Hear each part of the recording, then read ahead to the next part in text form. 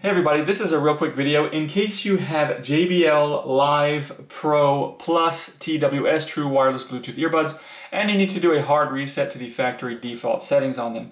You're going to want to do this reset for one of two reasons. The first one is troubleshooting in case these earbuds are not working for any reason, like they're not connecting to your phone, or they're not pairing with Bluetooth, or the left earbud is not working, or the right earbud is not working, so you're only getting sound out of one ear. A factory reset can fix a lot of these issues. Now, if it doesn't fix it and you decide to get a new set of earbuds, you can check the link in the description for a good set of earbuds at a good price.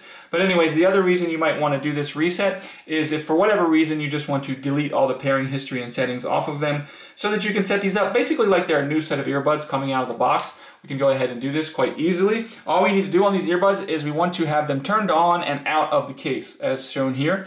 And once they're on and out of the case, we're just going to come in and we're going to tap twice on the back buttons, and then on the third tap we're going to hold. So it's going to look like this. It's going to go tap, tap, tap, hold. And on that third tap hold, after a couple seconds of holding it, the earbuds will reset, and they'll reset into their factory default settings. You can go ahead and set them up basically like they're a new set of earbuds.